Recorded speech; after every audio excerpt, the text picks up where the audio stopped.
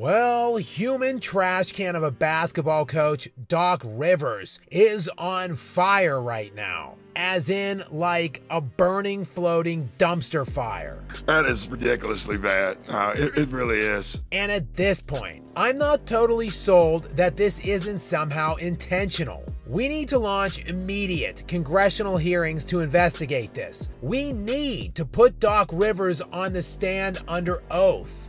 Was human fecal matter.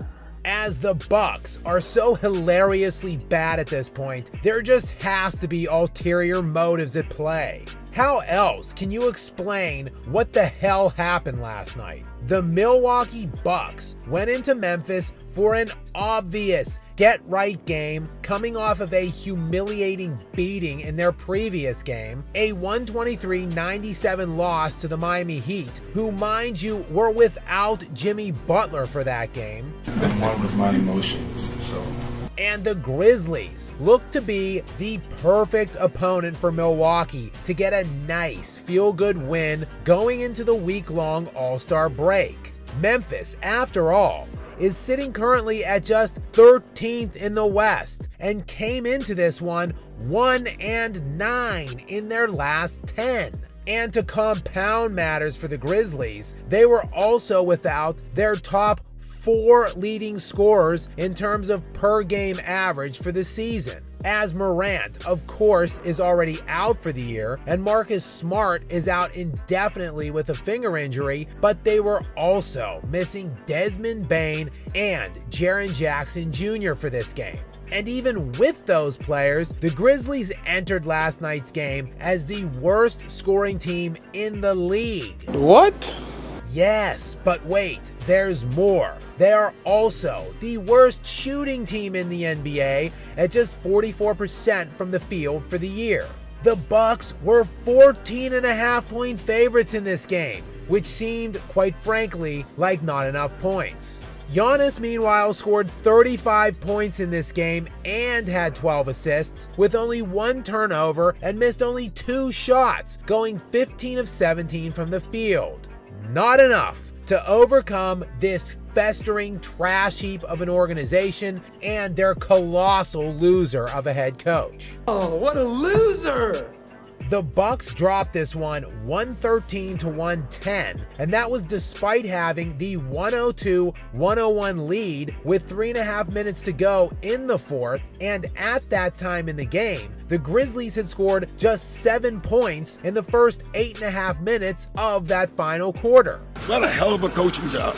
The loss drops the Bucks now to 35-21 for the year, which is now 9 games behind Boston for the 1 seed.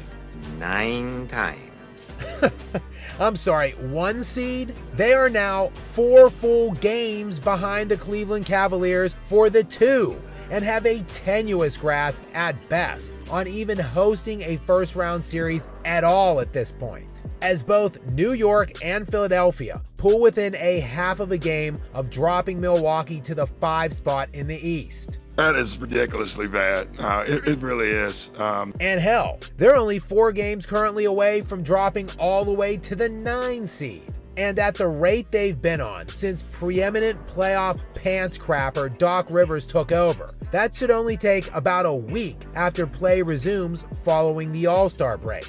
As the Bucks, who did have the second best record in the NBA when they fired Adrian Griffin, are now just 3-7 since Rivers was hired. And this coaching tenure should come to an end as swiftly as it got underway. By now, you all know the story, as Rivers is Milwaukee's 3rd coach in the last 10 months, since they fired Mike Budenholzer on May 4th following the shocking playoff collapse in the first round as the #1 overall seed in the NBA playoffs. They would hire Adrian Griffin to replace Budenholzer in the summer, only to then fire him 7 months later and replace him 10 games ago with the most prolific loser in postseason history. As the list of Doc Rivers' playoff accomplishments are long and distinguished. Well, the list is long but distinguished. But not in a good way, as he holds a plethora of dubious distinctions in the postseason, including most blown 3-1 leads. It's a complete crap. most home Game 7 losses, It's a complete crap. and most potential series-clinching games lost. What a hell of a coaching job. At this point, the Bucks' looming first-round flameout seems close to an absolute lock. A second-round collapse at best is all but assured. Inevitable.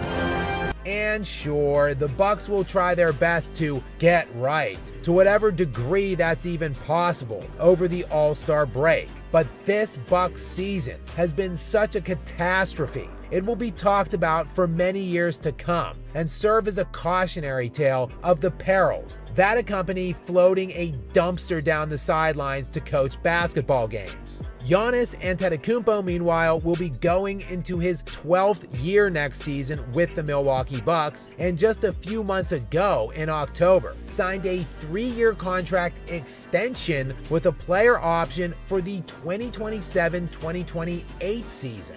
But one could only imagine if he gets anywhere near that year with this franchise. Some significant changes will have to be made, both on the court and most definitely on the sidelines.